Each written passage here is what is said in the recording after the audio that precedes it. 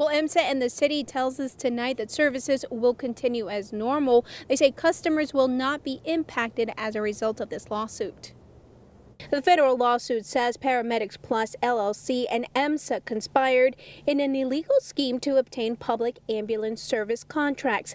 The lawsuit names politicians in Oklahoma City and Tulsa, claiming they received or were offered campaign contributions between 1998 and 2013.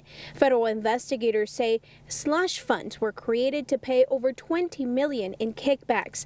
The president of Paramedics Plus issued a statement in part explaining how their partnership with EMSA worked. Quote, "We also agreed to return a share of our profit to EMSA, a standard and legal practice in this industry, which was publicly disclosed."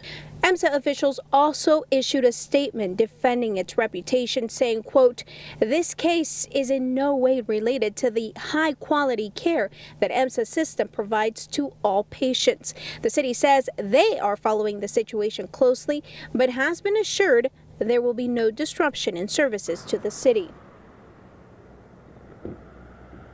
We can tell you tonight that the complaint was filed in a Texas district court, and it also makes mention of a 2013 Oklahoma State audit which reviewed EMSA and raised questionable spending practices and potential conflicts of interest. We're live at Northwest 10th and Classen. Patty Santos, KOCO 5 News.